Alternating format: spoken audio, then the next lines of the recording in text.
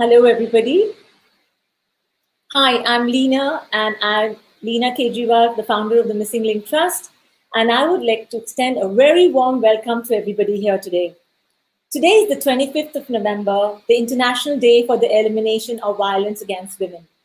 And with this day begins the UN 16 Days of Activism Against Gender-Based Violence. In solidarity with the campaign, Missing Link Trust is hosting this dialogue with a very special person and ally for women and survivors across the world, we. The campaign will continue on our social media platforms till the December 10th, and we invite you to join us, raise your voice, and together we will amplify the voices of women and gender minorities across the world. Do use the hashtags #HowManyMore and Save Missing Girls. We needs no introduction. I would like to believe that.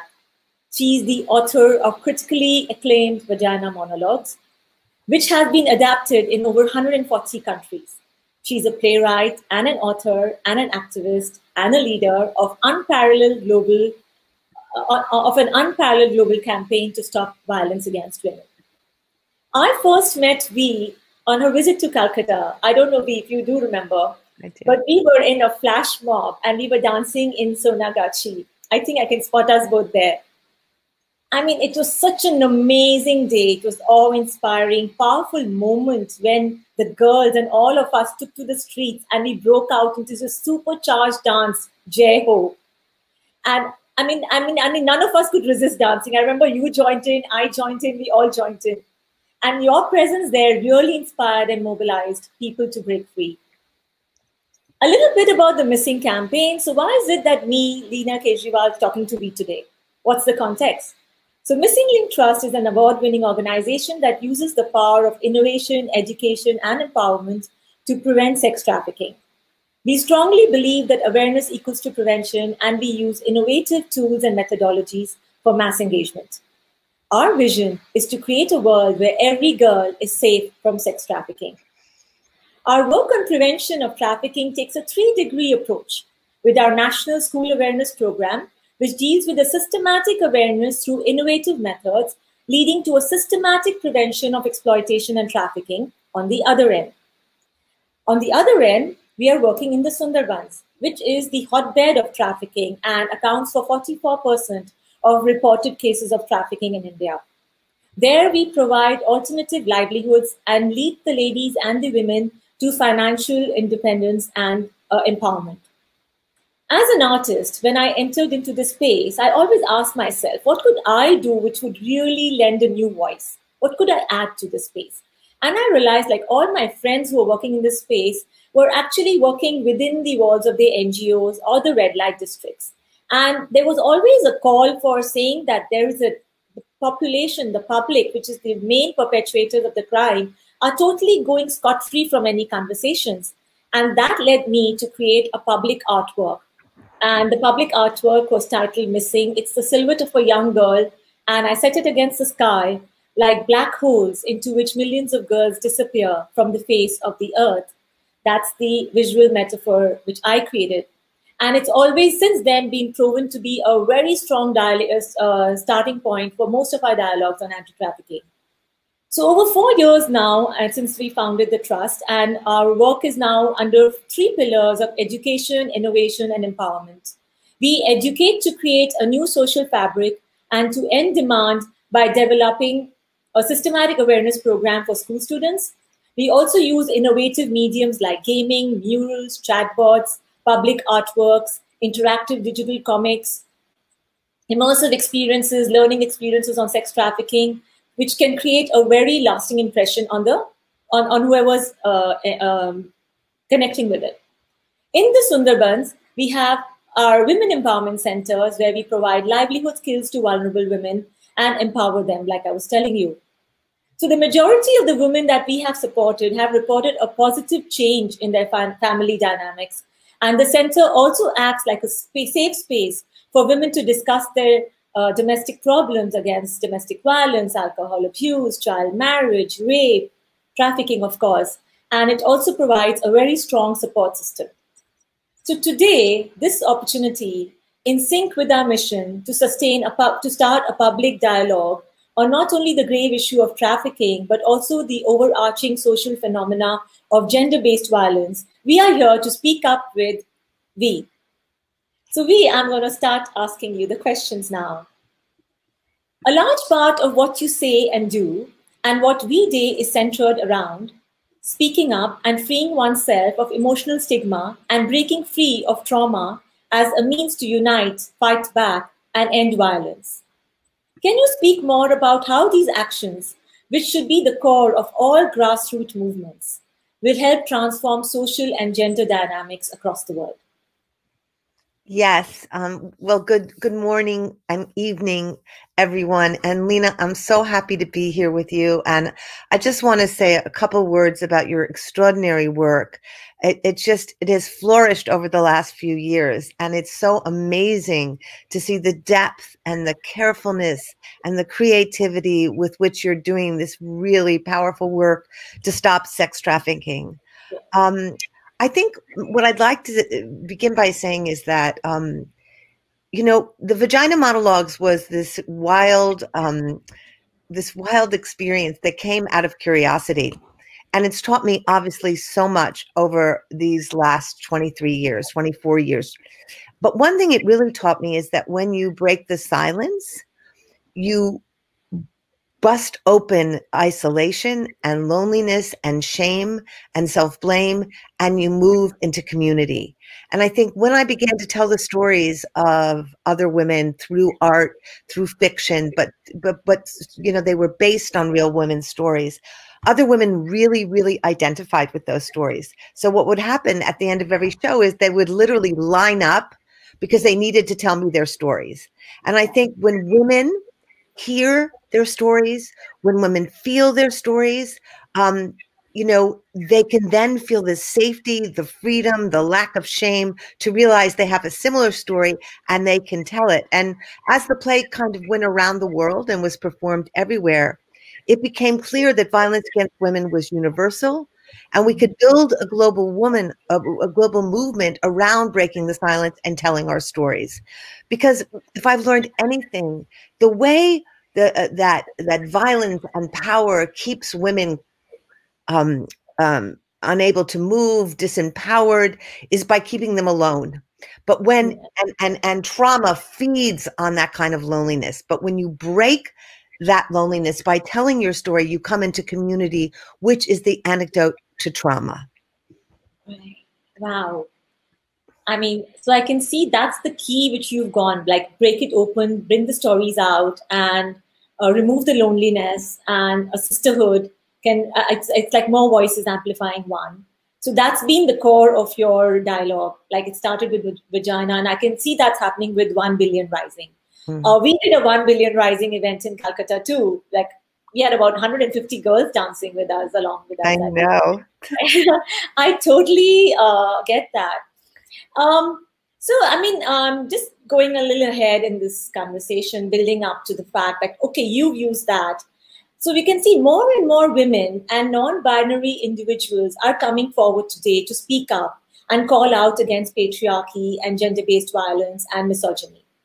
A downside to this has been a blame game and a backlash. The onus is on the survivor, it seems, as opposed to the perpetuator, and they are always being told, why did you speak up so late? Why didn't you say anything earlier? Allowing it to happen to them, you know? So what would your message be to such people? And yeah. Well, first of all, I think the way patriarchy and perpetrators have maintained power over survivors is by gaslighting them. It's a very brilliant tactic where you blame the victim and you make the victim feel like they've done something and it's their fault. And I think that's just a tactic.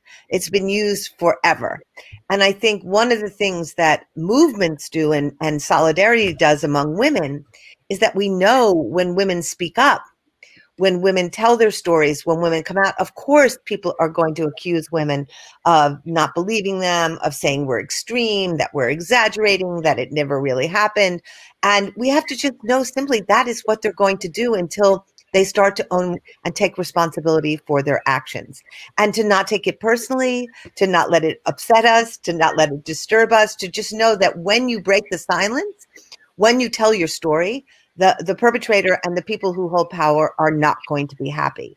But what I've also learned is that if you keep going, and if you don't back down, and if you don't say you're sorry, and if you just hold the truth you know in your body and in your being, eventually things begin to change, and people will start to come around, and people will start to support you. But you have to survive that moment of attack.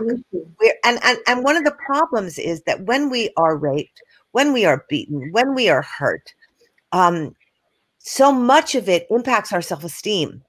So much of it makes us feel unworthy. So that when we speak out, we're susceptible to people making us feel bad about ourselves. That's why we need each other. Because when you have a posse, when you have a group, when you have a movement that you can bond with, they have your back. So when you speak out, they will stand behind you. Lovely. And I think what happens in India is that it's so driven in the consciousness of a girl to be good. That I think the first battle is within herself. And it's a huge battle, I think, for that to transcend that first step. And then, of course, it's the backlash, which you're saying, of the patriarchal system. So isn't it also time what do you think, in our language and the way we approach the problem of violence, shouldn't that change? Isn't violence against women actually a men's issue? Well, that's a very good question. First, I want to address the good thing, because I think this idea that a good girl is a quiet girl, a good girl is a passive girl, a good girl doesn't make noise, doesn't disturb, doesn't make waves. We have to really redefine our understanding of what it means to be good. And to me, being good means you tell the truth, you stand up for your sisters, you refuse to be violated, you demand that people honor you, you demand that people respect you. That is being good. So I just want to say that. Lovely. I love that. And then I think one of the biggest problems we have is that this idea that we're going to end violence against women, and it's kind of this abstract thing, like what violence? Who's committing this violence? Who's doing this violence, right? Like, we know all men are not perpetrators. We know there are many good men, but 1 out of 3 women on the planet will be beaten and raped in her lifetime, which is 1 billion women. So somebody is doing this, right? Somebody is doing this. And there are a lot of men who are part of hurting women. So I would love us to see like a movement where it's men standing up to end men's violence against women, and men joining us in this struggle, and understanding that when women are free and safe and happy and satisfied, everybody is free and safe and happy and satisfied. Like, there's no separation. And this is, this movement became a movement that women took hold of, but that's because we were waiting for men to do it and they didn't. And we always step in where people aren't doing things. It's now time, all these years later, 70 years later, we've been working in this movement for men to join us and make this their issue, because it is their issue. Yes. I mean, that's what I'm struggling with. Like, when I first entered into space, and I could hear so much about, okay, it's really sad, it's really bad. I mean, she's been abused, she's been violated, this shouldn't happen. And then when I tried to break down this in a layman's language, because that's what I was setting out to do, right? Talk to the public. I literally said there are 3 main issues here. One is that the public is totally far away, it's demand driven, the legal system is weak. So we kind of try to break down this language more and more. And what I really realize is the euphemisms, it's the phrases where the blame is shifts from the victim to the from the perpetuator. Like even the word like prostitute itself, it's mean like as if she's standing there because of her own sweet will, and the meaning is totally lost on the larger public on what it actually means. That's something which we should start in a deeper way, because I feel language is going to play a very big role in the future of how we phrase things and say things. Well, I have to say, doing the book, The Apology, my last book, where I wrote my father's apology to me for sexually abusing and physically abusing me, what's been really interesting since the book got published is I've been getting a lot of letters from male perpetrators who raped women or beat women or hurt women who are actually writing amends letters and sharing them with me. And it's made me really hopeful that there may be an opening, a readiness in men to start taking responsibility for the really terrible things they've done, and to really begin to shift who they are in this world and not continue to do those kind of things to women. And I think without reparations, without apologies, we really can't go forward, because there are 1 billion, at least 1 billion women on this planet who have been traumatized, who've been violated, who've been invaded, who've been hurt, who've been undermined, who've been trafficked, who've been sold, who've been, name it. And that has to be dealt with before we can move forward with trust and with any kind of hope of building this solidarity between men and women. Beautiful. I think it's really well said. And I think that's the way ahead. I totally agree with you. Just going to the larger framework of how today where the world is, where the world stands today. So talking about the US presidential elections, you know, sweeping the headlines and the amount of recognition women got in politics, and women of color, no less like your Kamala Harris, and you have the others there, Cori Bush. In India too, the 2019 Lok Sabha elections has seen actually 78 women legislatures coming into representing the parliament. And we have women like Ramya Haridas, 32 years, an MP from Kerala, a Dalit woman, and Pramila Bisoi, 69-year-old MP from Orissa, who belongs to an economically lower class and who's now representing their constituencies in the parliament. So these are really big wins. However, our reality is of course, such that when it comes to women in politics and their actual involvement in the decision-making processes, men still do have a final say. So, how do you think representation or participation in politics can pave the way for legislative amendments to address violence against women? Because that's where it all starts. Well, I think I always say, you know, it's important to have women in power, but it depends on which women, right? Yeah. I mean, we only have to look towards Maggie Thatcher to see what kind of women we don't want in power, right? Yeah. And I think, number one, I think it's just not representation.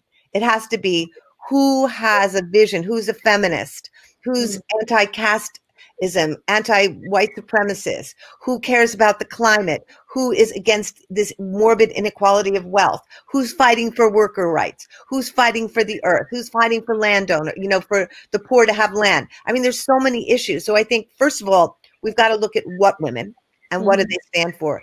My sense, having worked with women now for many, many years, is the most powerful and trustworthy women are women who we used to call vagina warriors in our movement, but women who have been through the worst pain, who have suffered some of the most difficult situations, and rather than seeking power or money or fame, they have devoted their lives to making sure what happened to them doesn't happen to other women. And Cori Bush, who you brought up, is a very good example of that. She's one of my favorite people right now in Congress. She's the first Black woman who won from Congress in Missouri. She's a woman who has suffered domestic violence, knows what white supremacy is, was a leader in Ferguson of the Black Lives Matter movement, and she was a nurse. So she knows all about the issues that nurses and healthcare workers and working women face. And she is coming from that experience that she knows in her body and her being. So, and she is fighting for those same people who have gone through, who are suffering from what she has suffered from. Those are the women we need in power. And I think the more women we get like that in power, the more men will have, you know, they will begin to see that grassroots women actually, and particularly women of color, need to be leading the way. Lovely. I'm so happy that, and I hope we see more like them. I totally agree with you. Yeah, it's a very vital point. It's not about representation, but it's about who's representing us. That's really important. Yeah, we see a lot of that in India too, where we don't see much action coming from where we really hope it would have come. Yeah. So coming to your work, you were mentioning watching City of Joy has been simultaneously been very painful and a liberating experience. To see women coming out of the unspeakable tragedies and finding themselves. To see themselves rehumanized, if I may say so, It really resonates with the work we've been doing in Sundarbans and with the survivors of child marriages, domestic violence, rape, sex abuse, and trafficking. How do we ensure that we create awareness about violence against women and we do not end up appropriating the trauma of the women whose experiences, life experiences that we discuss? So, since at the end of the day, there is a power imbalance where we have a platform and a story, and that's not always ours to tell, but it still needs to be heard. And what do you say about that? Well, I think the situation is wherever possible. I think we should be offering platforms for women to tell their own stories. I think one of the beautiful things about City of Joy was that women did tell their own stories, and they had agency over the way they wanted those stories told, and what parts of those stories they wanted people in the world to know, and how they wanted to tell them. And they even got to look at all versions of the film. They got to decide what they wanted in, what they wanted out, so they felt safe. They felt like they had agency. They felt that they were protected in telling those stories. I think sometimes at the beginning of our work in the Congo, for example, women asked me if I would tell their stories for them or just put their stories out in their words because they weren't ready. And then a few years later, they became ready. And now they tell their own stories. So I think wherever possible, we shouldn't be telling other women's stories. They should be telling their own stories, and we should be providing platforms and situations where their stories can be heard, and where we amplify those stories, stand behind those stories, and put wind at the back of those stories so the world hears them. Well said. I mean, that's a real, it brings more clarity to the space because, like I was saying, we are still really nascent in the space, and we still kind of struggle with because we don't want to put them out as they're not stories eventually, it's that person's life. So it's so important to be sensitive. So I like the fact that you say, let them say as much as they want to share and not share what they don't want to share till they are not comfortable, until they actually realize that even sharing their stories will actually liberate them as well as help so many others, which is our intention, of course. Today, we see this really intersectional feminism becoming the main face of the feminist movement. And there is an increasing critique of Western feminism. Yet plays like the Vagina Monologues continue to be relevant and being translated and adapted globally. While it's very difficult to point out a universal female experience, what do you think draws people to the play? Well, I want to say that I think Vagina Monologues is a very intersectional play and always has been, right? It deals with class, it deals with race, it deals. There were 10 years ago I wrote transgender monologues, so transgendered women were a part of it. I think it deals with a cross section and intersectional issues. So that's number one.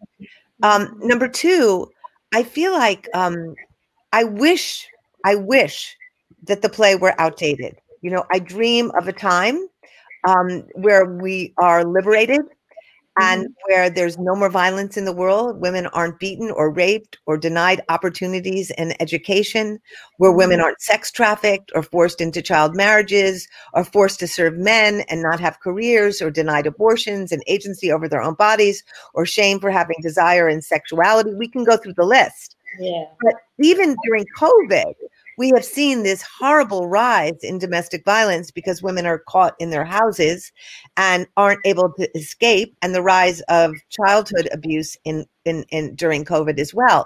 So what I feel is the play tapped into a lot of those issues in women. It tapped into women longing for good orgasms and not being able to not knowing how to get them. It tapped into women longing for a different kind of intimacy with partners. It tapped into women longing to talk about homosexuality and lesbianism and love between women. It tapped into all kinds of issues. And I think, you know, I keep thinking, oh, it's going to be irrelevant. But last year there were 600 places that did the play. So we haven't, sadly, yet achieved women's liberation. We haven't achieved a liberatory point where gender is something that we know is not fixed, and it's evolving, and it's free, and it's continually expressing itself. And there are so many other issues we have to deal with, but also we haven't ended this methodology of violence, which actually is the thing that keeps women in their place. And I guess until we do, the play will remain popular and relevant. It's very relevant. And yeah, I mean, every time I think that we hear a new nuance to it, every time there is a new layer to it, which, because there's so many layers to this conversation. And at some point of time, you pick up something else, and at some point of time, it's another layer or another thought which you identify with. I mean, how else would you think? Like, I know vagina monologue is a really popular form, but have you ever thought of doing another version? I mean, not just a version, and another style or something more with theater, performance art, a bigger movement beyond this?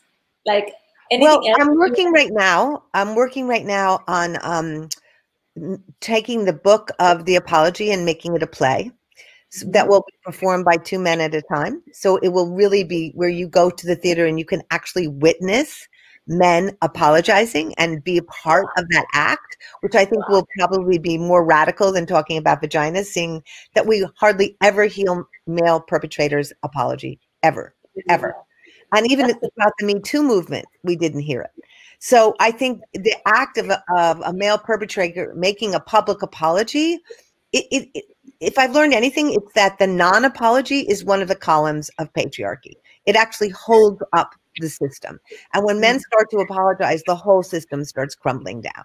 So that's what we've really got to work on is to help male perpetrators have the space, have the safety, have a context where they can begin to address the wrongs they have done and transform those into healing.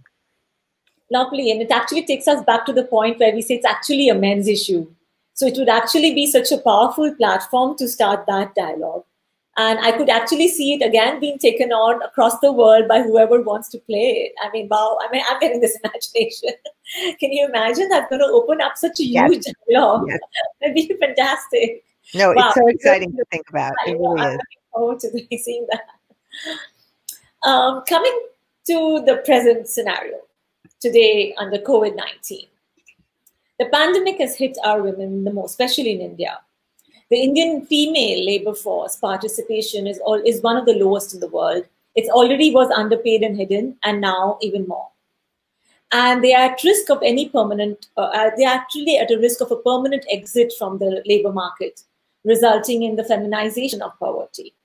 More domestic violence complaints have arisen in the COVID-19 than in the last 10 years in India. India also stands on top of the list of reports against child sexual abuse material, as been reported by the National Center of Missing Exploited in the United States. And then there are women from marginalized communities, religious minorities, and indigenous communities who have been overcoming systematic oppression throughout the COVID. We've heard so many stories coming in, beyond the fact that trafficking has increased. Do you think this pandemic is unraveling or undoing the decades of progress that we have made in our fight against inequality, poverty, and patriarchy and abuse? We're seeing big changes happen across social structures, from work cultures to social structures. There has been a collective paradigm shift in the way we are perceiving and thinking about labor, poverty, and livelihood on the outside front. I mean, not the women front. But can we use this time when we are seeing this huge paradigm shift, this time of crisis and opportunity, to turn the age-old norms of problems of patriarchy on its head? Like, can we just collectively make it seem as if it's no more just women? It's a huge humanity which is coming forth. But take it again, embrace the women issue in it. Is something more, a deeper kind of churning possible here? Well, I think what COVID has done is revealed all the ongoing historical underpinnings of neoliberal capitalism, right? And white supremacy, casteism, hate, disrespect for workers, lack of basic services, water, food, healthcare, housing. You know, when we talk about pre-existing conditions, what we're talking about is systematic oppression, right? It's revealed climate catastrophe, which is already here in the global south with storms and floods, droughts and locusts, and in the west with fires and storms, right? I mean, I think if we want to understand how we look at workers and essential workers and workers on the front line, we only have to look at the way we've treated our workers during COVID, right? Whether it was healthcare workers in this country who we didn't fight to get PPEs and protections for and make sure that they could do their job without dying, or whether it was all the workers in India who were forced to leave the cities without any protections and then found themselves on the roads, right? I think what we have to understand is that we have the world is not oriented towards people. It's oriented towards the very, very rich.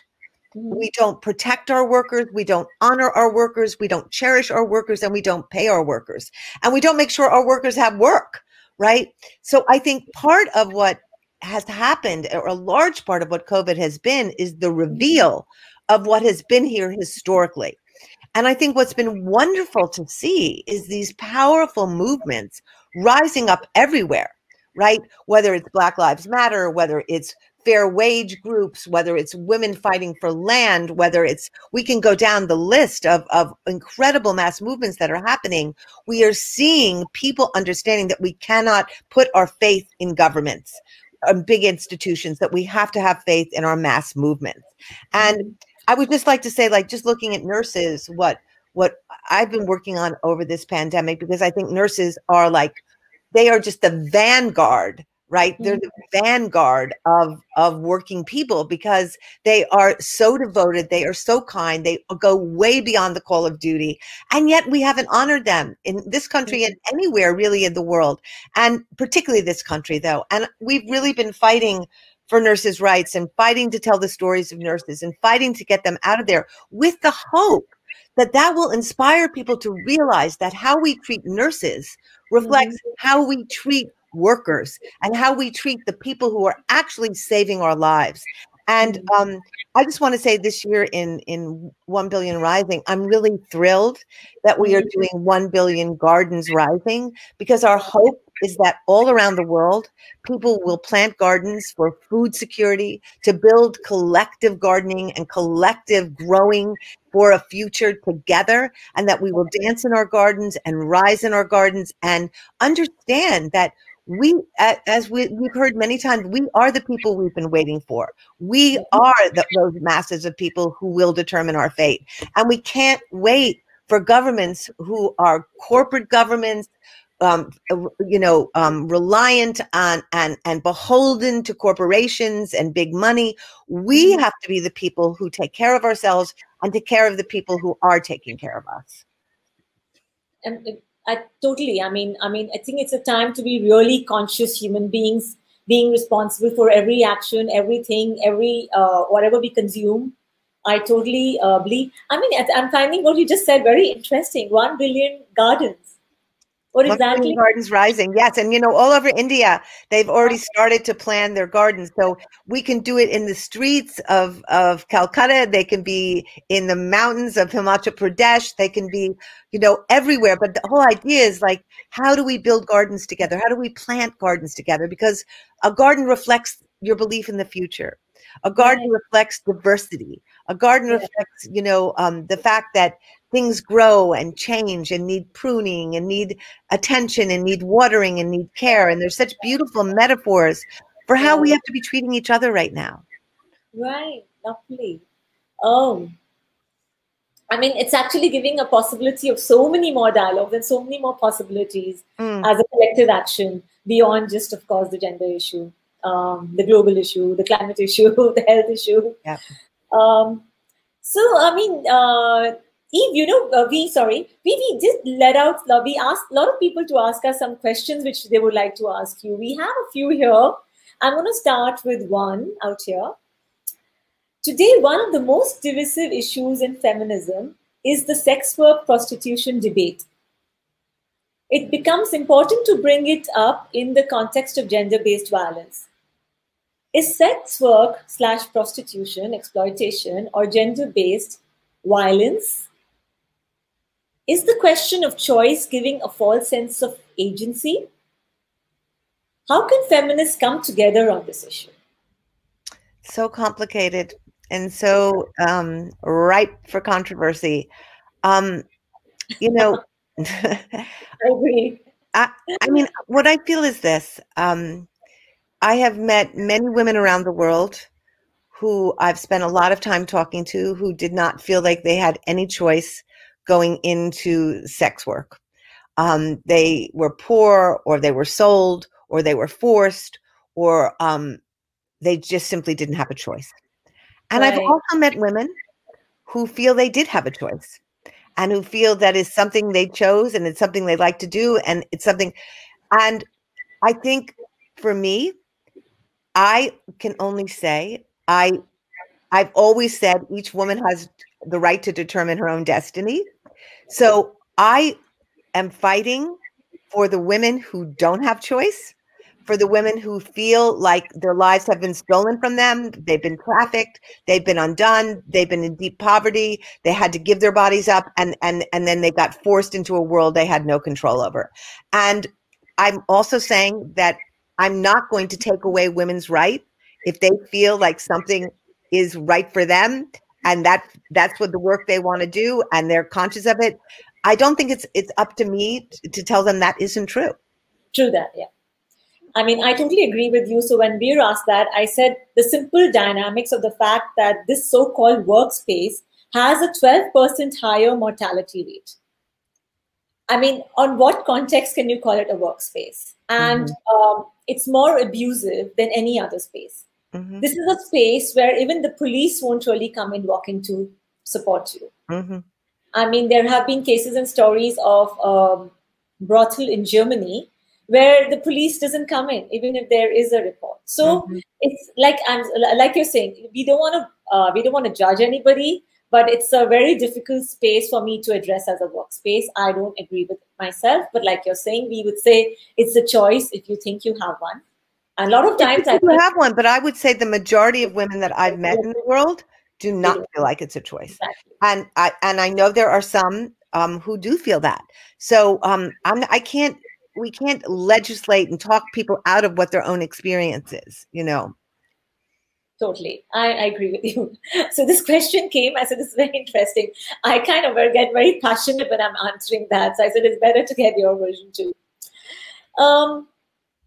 Is it at all possible, theoretically speaking at least, to have a truly equally heterosexual relationship? This is from Sri Lagna in Kolkata. A truly equal heterosexual relationship. Wow.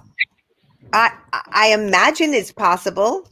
You know, I think it really requires that both people be super enlightened. It requires that both people want to be free. It requires that whoever, if it's, you know, man, woman, right? I'm assuming we're talking about heterosexual, right? Or is that what it was, heterosexual? Heterosexual, yeah. Yeah, I think, you know, it really requires that someone is committed to a process of liberation and a process where they want to hear where they're stymieing liberation, where they're not allowing it, where they've got resistance in themselves to see their partner be big, be fabulous, shine, be a big light, and where that's intimidating them. They have to have an openness and a desire to grow and be liberated. Without that, no, I do not think it's possible. I mean, if both people aren't committed to that as part of what they're doing together, I think it's very, very hard. It has to be equality is hard in every relationship. You know, I think equality is hard between all people because often relationships, there's one person who dominates and the other person who doesn't. And I think to be in equality with each other in a friendship, in a love relationship, in a transgender relationship, in a gay relationship requires a lot of work where you each have your voice, where you each have your opinion, where you each have your life, where you each have your desires, where you each have your you know, your fulfillment. And that requires people getting out of egoic states, not controlling, releasing, supporting, and learning how to love. Yeah, I mean, yeah, it's about the openness and actually rising above the ego. Or anyway, yeah, I totally get you. We have a question from Surabhi in Bangalore. She's asking you, can you recommend 5 books, films, or 5 not, or any books, films, plays, music, something which the youth definitely need to listen or read to have a better understanding of feminism, gender equality, which has motivated and inspired you to? Anything in literature or arts which you think is a good share for them? Well, I think there are people one can read, whether it's Audre Lorde or Bell Hooks or I would say Simone de Beauvoir. I'm trying to think of the people who really impacted me. June Jordan. And in terms of liberation, you know, like I got my liberation from people like Tina Turner, like watching women who were really powerful rock stars who lived inside their bodies, who felt they had a right to their expression and their power and their sexuality, and just they were just amazingly forceful, charismatic, alive women who didn't cut themselves off. And so I think that's really important. Like what is art that inspires you? Like Michaela Cole and her new series, I May Destroy You. That's an amazing point of departure, to look at sexual abuse and a woman taking agency in her own hands.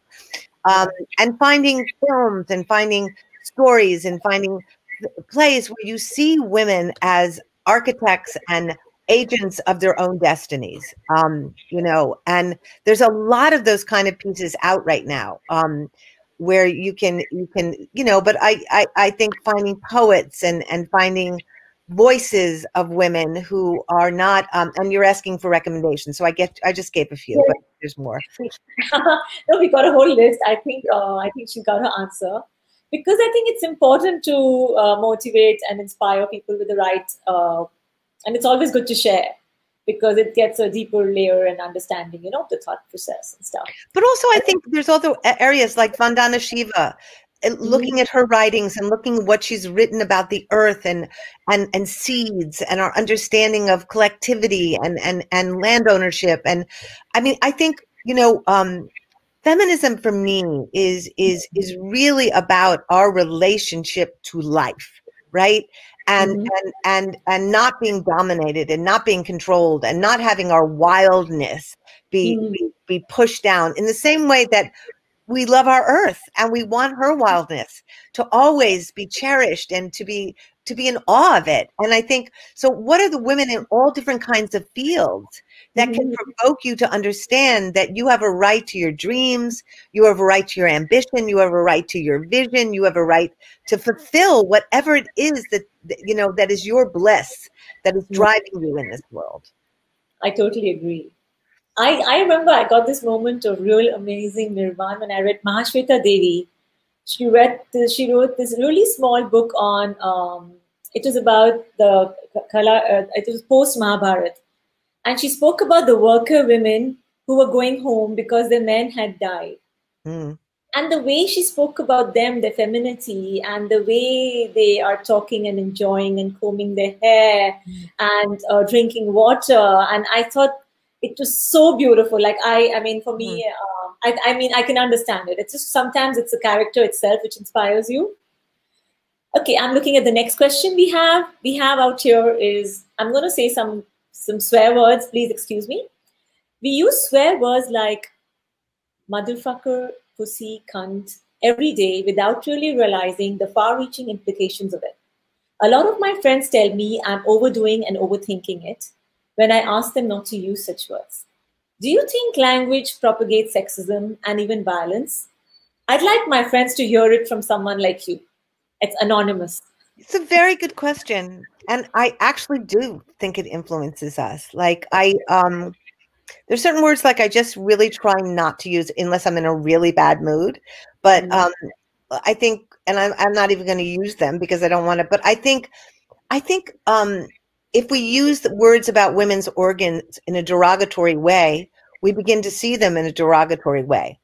If we call women bitch and we call women MFs, what are we saying? Like that we're perpetuating an idea about ourselves, to me, that is lowly. You can't be trusted. Women are mean. Women are always out for themselves. These are just tropes that are just completely untrue. And I think what we say matters. Who we say it to matters, and how we say it. And I'm not always good about this. Sometimes when I get mad, I have a terrible mouth, but I try never publicly to use those words. I did once recently after Biden won, and I basically said to the predator in chief, you can now fuck off. And I do feel that, because I feel like Donald Trump has been with me my entire life. I have been fighting him my entire life. I think he is monstrous. I think he's misogynist. I think he's a racist. I think he's curated a world of hate, which now feels emboldened. It's not that he created it, because this country has had 400 years of racism and began with genocide against the indigenous people. So he didn't create this, but he has emboldened it, he's invited it, and he's curated it. And it's time for him to go. And I think sometimes it's appropriate to say, fuck off. And sometimes it's appropriate to say, your time is over, leave, get out, and go away, you know? But I would say for the most part, I try really hard to find language that matches the way I want us all to be living in the world. Yes, I totally agree with this, because I feel language plays a very important role. That's what we've been struggling with ourselves. One question more before I actually ask you if you have anything to share with us. What's your take on the porn industry? Does pornography legitimize power relations and gender-based violence? Which is a huge question for me, but I'd like to hear it from you. I think that pornography is just incredibly destructive. And I think the fact that 80% of boys learn about sex for the first time from pornography is hideous. I don't think it reflects any kind of sexuality that is interesting to me. Do you know, for me, what is beautiful about sexuality is sensuality, is connection, is intimacy, is fun, is imagination, is individual ways we all learn how to touch each other and be with each other. And porn just feels so mechanized and brutal and forceful and all about domination and all about do it. And it's all about penetration rather than all the other aspects of sexuality that are, even when it's about those other things, to me, it's rarely where you see women empowered in their own sexuality, empowered in their own desire, feeling that they can have agency to lead and agency to make things happen in their own way. I mean, I'm all for eroticism. And if we had beautiful erotic visual videos where women were equally empowered and they were sexual and beautiful and people could come together in these, I'm all for that. It's the oppression of women. It's the violence of porn. It's just the mechanized boringness of porn. It's just boring and bores into you. It bores into your soul. And it doesn't teach boys like that being shy is actually adorable, that taking your time is delicious, that not knowing what you're doing and stumbling is part of the experience, and it makes you vulnerable, and vulnerability is such a part of sexuality. So there's so many necessary steps that get skipped over. Yeah, that's very well said. Again, I think I'm saying that for every of your answers, Zee.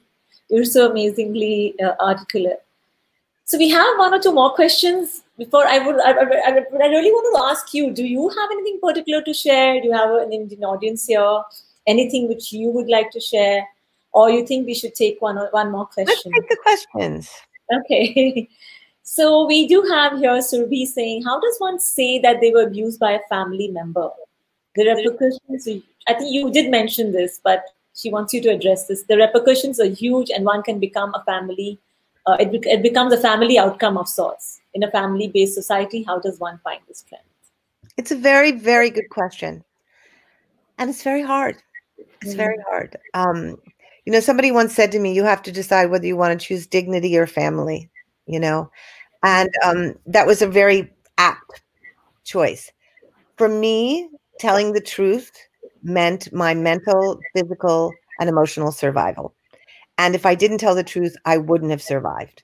But it also did mean losing my family. You know, I don't have any contact with my family anymore because they didn't really like that I was public about what I had done for the most part. And that's their right. And I honor them and I respect them. But I had to speak up for me because I needed to save my own, I needed to speak my truth to power. I needed to say this happened and it was real. And I know by doing that, I also helped a lot of other women do the same, or I believe I did, or I hope I did. You can't really make it okay for your family. You can't, your truth telling may make some happy. You may discover in telling the truth that other women in your family or other boys in your family come forward and have had the same experience. You may discover that people outcast you, and then you're going to have to find other survivors and build your chosen family. I have an amazing family that I live with today of chosen people who have all broken silences in various ways, whether it's from being gay, whether it's from survivors, whether it's from standing up against white supremacy. I have a lot of amazing people in my life today who I feel as close to as any blood family, and I feel have my back, and I love so profoundly. And I had to make that choice where I was willing to sacrifice the connection to my family for me being free, because my liberation was the most important thing to me. But everybody's got to make their own decision about that and know that if you do stand up for yourself, there is an immediate price to pay, which is you may lose your family, but down the road, the gains for me have been so much greater. In terms of I'm myself today and I have no secrets and I don't have to walk around and pretend that what happened to me didn't happen to me. And that is a huge weight off my back. Yeah. Totally feel you. And I think that it's that moment where you know it, when you can't take it anymore, which will actually make you just sort of burst out or just give you the strength to do what you have to do. Till you're thinking about it, probably it's still mulling. Yeah. And it's going to be that moment where you know there's no way out. Totally. Yeah, totally. So we have another question here from Sri Lagna. Do you think the title Vagina Monologues leans towards biological essentialism? How do you include trans women in your conversation?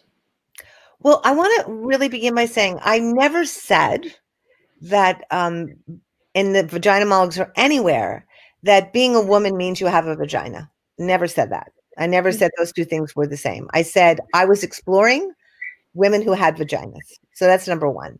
Number two, I wrote a transgender monologue years ago based on interviews I did with many transgender women, and that piece has been in the play, and many transgender women have been part of the play and performing the play for a long time. But the truth of the matter is that I believe we should investigate the lives of transgender people. And I believe we should investigate the life of gay people and non-binary people and gender evolving people, and everybody's life matters. It's not either or. And at the same time, there are 1 billion women on the planet who do have vaginas, and there are seriously bad things that happen to vaginas. They get raped, they get cut, they get attacked, they get ravaged, they get diseases that no one cares about. And to me, this is a serious point of interest and concern. But I think sometimes we get into either or. I stand with all my heart for the rights of transgender people. I stand, and non-binary people. I respect their willingness and their bravery to be who they are in such a transphobic and homophobic a world.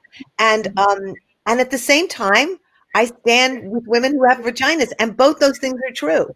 And I really feel that I hope there will be more and more plays where trans women, trans men tell their story, and where non-binary people tell their stories, and I will celebrate those plays, as I have. I've actually produced two. So I hope we can all support each other and be in solidarity with each other in telling our stories.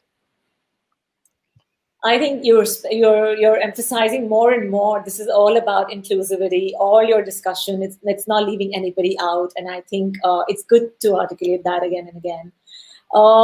You're actually nearly an hour into it. I was just wondering, do you have anything to share? You still have an audience of youth here. Anything which you would like to leave them behind with? Because I really think we truly need voices like yours to really shape the next generation. Well, I'm so impressed with this next generation of youth, and their organizing, their vision, their brilliance, their ability to see and be in just ways we weren't able to be when we were young. I learned so much from younger people, and I need them in my life, constantly teaching me the ways and their vision of things. And I look at all the movements that are now growing up, whether they're movements for the planet and for the earth, to stop climate catastrophe, how youth and particularly girls are leading these movements. I see youth who are front and center in the anti-caste movement, in the racism movements. I see youth who are there in the Me Too movement, driving those forward. And we need you. We need you to take the baton now and lead the way. And I am there behind you, beside you, with you, for you. And I want to learn from you. I want to grow. I want to be challenged. I want to see the next brilliant visionary ideas that are emerging, so I can keep emerging. Great, Eve. It was really lovely talking to you. Sorry, it just sort of slips out of my brain. No, I think this has been a great conversation, and I think it's just the tip of the iceberg, because there is so much more to discuss. I really do hope that this community really takes up this dialogue in a much more focused manner, and in a much more a manner with consciousness, and with kind of learning and a more in-depth study of the space, and not jumping into a thought without doing the research. I think it should be something which is well read, well researched, and well thought out, so that they know where their voices are leading and how responsible their voices can be. And I'm so happy that we got this opportunity to kick off our 60-day campaign. Me too. And I just want to say to everybody, support this wonderful work of Leena's. It's so important. And plant your garden and be part of 1 Billion Rising Gardens Rising. India is such a huge, huge part of 1 Billion Rising. And we have such magical movements and risings all over the country. And I miss India. I'm sending you all my love. Everybody really stay safe, protect yourself, wear masks, and we'll get through this pandemic, and then we'll be back where we can hug each other and touch each other and love each other in community again. And we do another very big 1 Billion Rising movement. Yeah. I don't think it's going to happen next Feb, probably the next after. Yeah. Yeah. Hey, it was lovely having you here, V. And we hope to see you again, and more conversations and more collaborations. Me too. Me too. Thank you so much. Thank